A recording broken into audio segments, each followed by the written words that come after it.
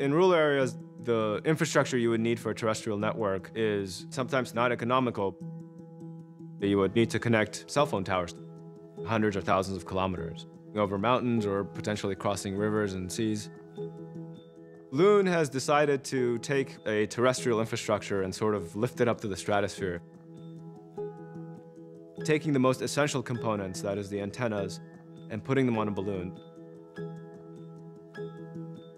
In 2013, we did our first proof of concept test in New Zealand. A lot of the equipment was early prototype. It certainly was not a solution that you could scale up to millions of people. After the New Zealand experiment, we focused now on a scalable, deployable, worldwide solution. First, we needed a very reliable and robust high-throughput link to the existing internet. We beamed that signal up to the balloon through ground stations where the terrestrial internet network sort of ends and Loon starts, connecting the telcos up to the balloon. The balloon is not stationary, it's actually moving across the sky, so you need your antennas to be tracking that balloon continually and to be a high-throughput, reliable link. Once you get the data from the ground station up into the balloon, you need to connect multiple balloons in a chain in order to get the signal to where it needs to go.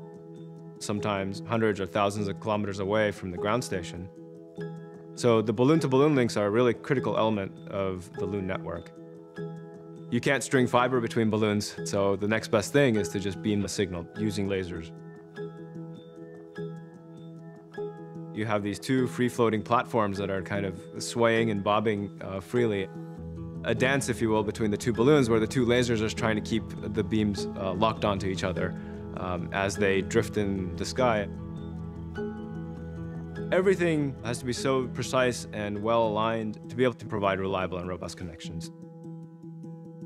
We've established gigabit per second connectivity between the balloons up in the stratosphere, hundreds of kilometers apart. Getting the signal down to the user. We're using LTE, so you could just use the same mobile devices used today to get service whenever there's a Loon balloon floating by. All of this technology coming together will ultimately allow someone who could be thousands of kilometers away from the nearest ground infrastructure to have access to the internet.